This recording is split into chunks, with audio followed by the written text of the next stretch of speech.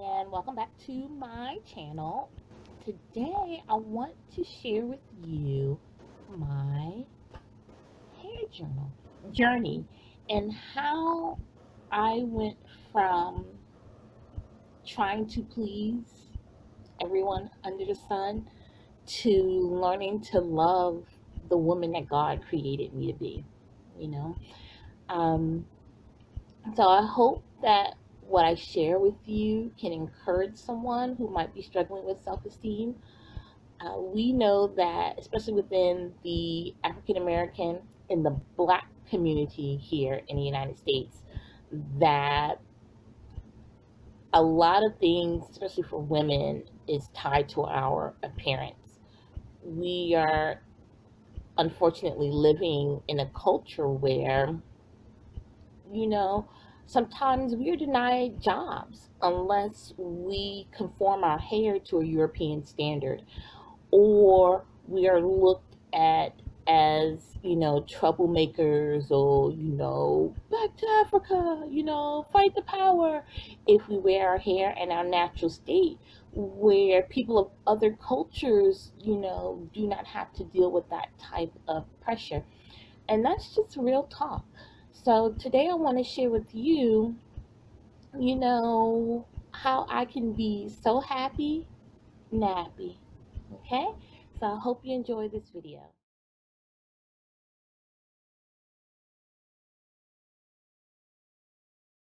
Okay.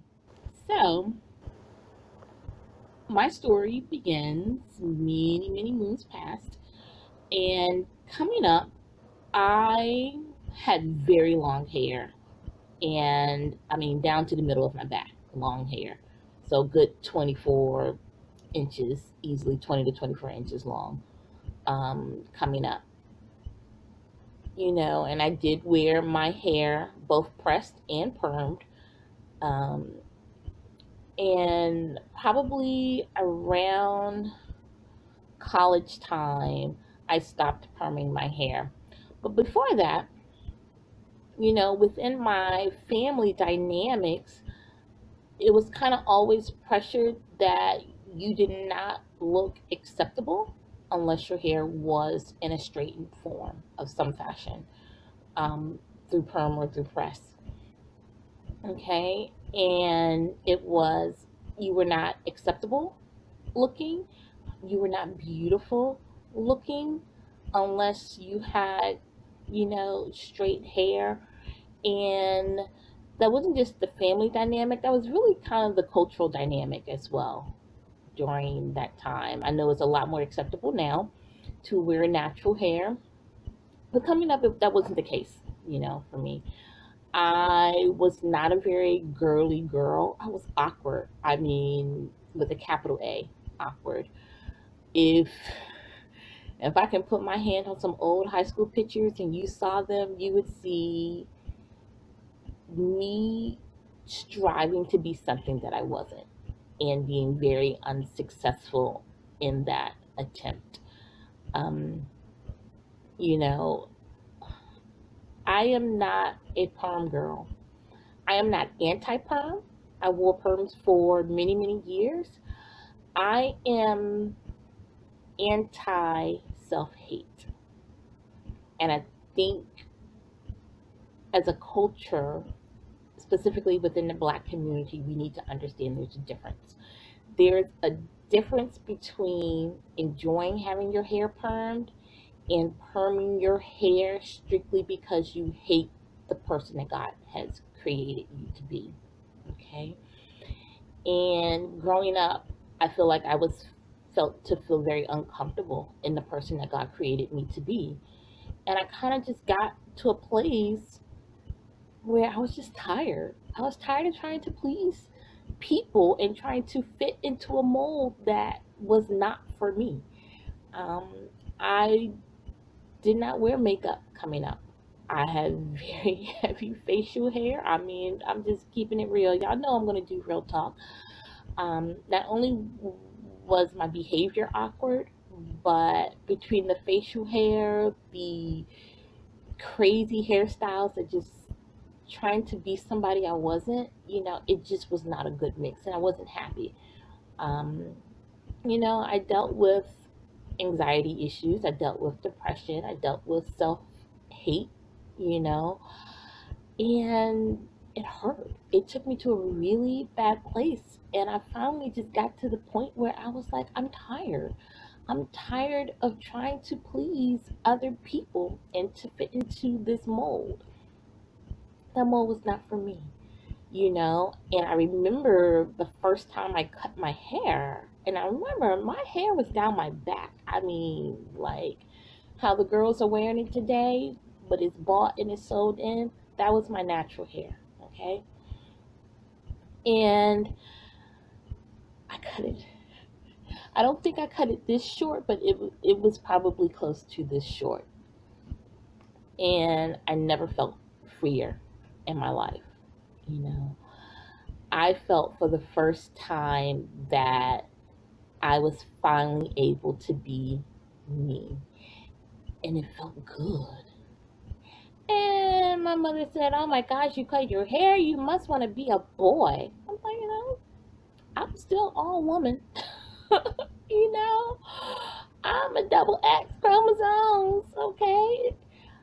I just, my worth is just not tied into my hair. And that's just the bottom line. Who I am as a woman is not determined by the length or the texture of my hair.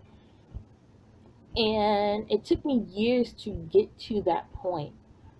But when I finally got to that point, I couldn't let it go. Like that freedom just felt too good to let it go. And so I would still perm my hair occasionally, maybe once a year when I got into the mood. And I think for about a span of a good 7 to 10 years, I would perm my hair once a year, then let it grow out and go back natural. And I love doing that. To me, it was just fun. I learned to have fun with my hair, where before it was a burden. And our hair should not be a burden, you know. Um, so I grew my hair, I cut my hair, I perm my hair, I grow my hair, I cut it, I perm it, and that cycle just went on and on and on. And I experimented. I've had a blonde streak in the front of my hair. I've colored my hair. I've twisted my hair. I've dreaded my hair. I have had braids, cornrows. I have been completely shaven bald by myself. I went and bought myself some clippers and shit. And I was clean shaven. My hair was much shorter than this when, I met my husband. And I remember when we went on our first date, I was like, "Oh, what type of women do you like?" He was like, "Oh, I like girls with long, flowing hair." I was like, "That's nice." That ain't me. 10 years of marriage is still ain't me. But he knows that I am happy in who I am, and I appreciate the fact that he accepts that, And even though I do wear my hair short and I wear it natural, this is my everyday look, guys. But if we are going somewhere nice, if we're going out, yeah, I'm gonna do something more than this, obviously. You know. Um if you watch my videos, you know that I wear wigs. I do make my own wigs. I did not start making my own wigs until a few years ago, maybe 2 years ago or so. Um, but I love wearing wigs mainly because I love the versatility of it.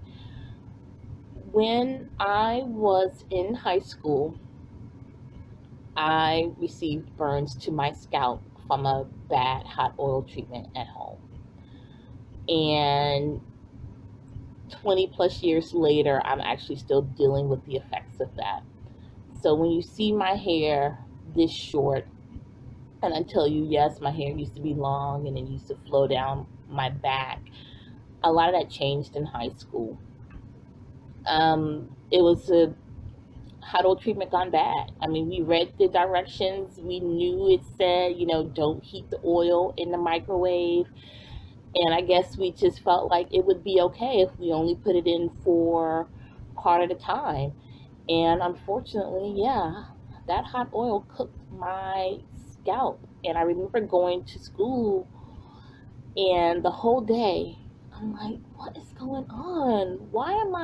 What's coming down my face? But I never stopped to look in the mirror to see what was going on until I got home. And I remember standing in my bathroom mirror, and it finally hit me. The entire day, pus had been running down my face. And that's what I was wiping off.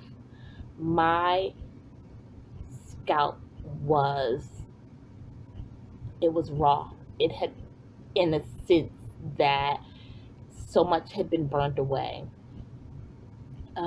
It was cooked with hot oil, you know. And from that time, excuse me, from that time forward, had not been able to pull my hair back into like ponytails, high ponytails, any type of ponytail. Not been able to really do cornrows, or if I did, they had to be loose and I couldn't keep them in for long periods of time.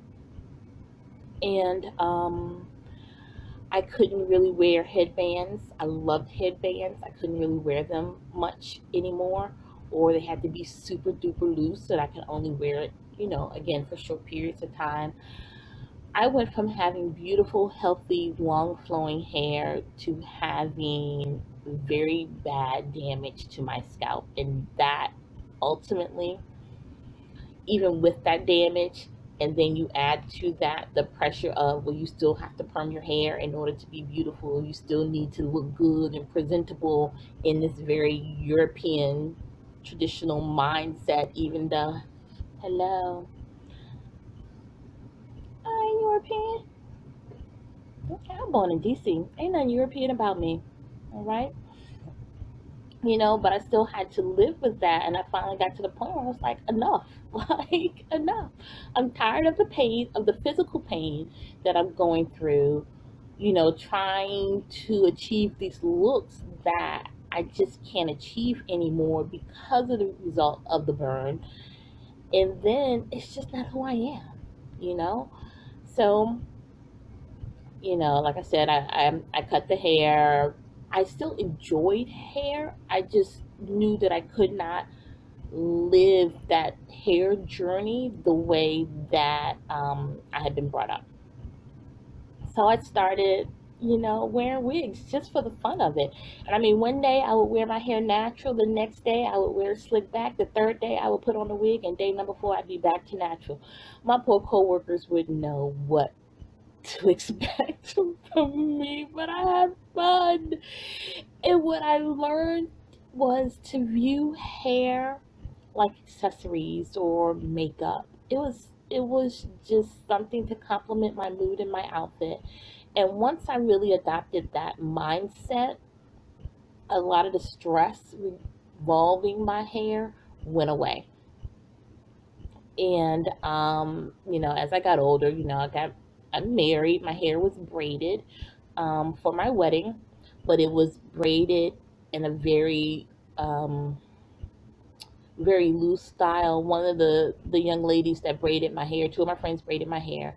One who braided one side, she has the most gentle, the most tender touch. Oh my gosh. And she's actually in the like healthcare, you know, beauty care career field. But I could wear those braids, you know, but because her touch was so gentle, they actually started sliding out like on our honeymoon. It was bad. But it looked good for the wedding, and that's what counted. But outside of that, you know, I have not been able to wear my hair braided like I used to, and I love braids. I love natural ethnic, African ethnic style, whether they are African American styles or pure African styles. That is what I love. That is ultimately where what I feel most comfortable in my hair. you know. And again, that's not to say that there's something wrong with having permed hair. Hello, I lived half my life with permed hair. Um, I choose not to perm it now, but that's just, it's a choice, but it's not a choice out of, oh, you know, to shame anybody. You know, I am pro perm if that is what you want to do. I am pro weave if that is what you want to do. I am pro braids, pro cornrows.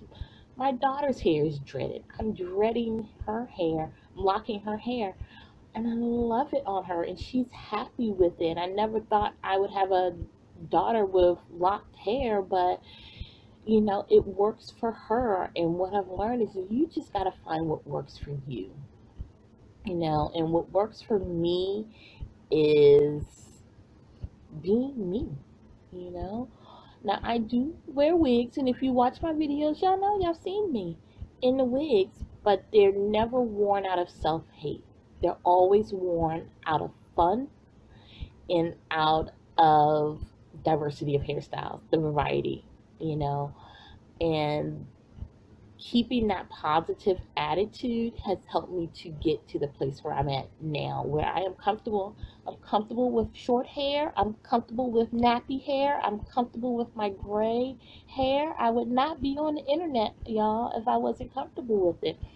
But what I do want to show you is kind of how my journey has progressed in pictures, you know, and just pray for whoever is watching this is to find your peace in who you are. Okay? You, I don't care if you are vanilla, chocolate, toffee, or anything in between. God created you. You are a special being. You are not a standard of beauty that anybody dictates except the Lord. Okay? He formed you in a special way. If your hair is kinky coily, if your hair is bone straight, you need to take ownership of that and be grateful for it. And, you know, learn to love you. And that is what I have learned in this journey. I have learned to love me. And in loving me, I can accept all of this, you know. And I know that even when I have fun with my wigs, guess what? It does not change the value of who I am as a woman, as a daughter of God. Okay? So that is my prayer for you, is to find your value in God and not into some rigid sense of beauty that has been placed on you. You know, um, embrace, embrace every coil. You know, maybe your hair is coily. Embrace every strand of hair that is on your head. Okay, so sit back and enjoy the pictures. You know, you can laugh if you want to. It's okay. I'm secure. You know, but I tell you, there is something to be said about being happy and being confident in who you are. And that is my final word to you. It's probably not my final word because y'all know I like to talk, but that's how I'm going to end this part. Okay? All right.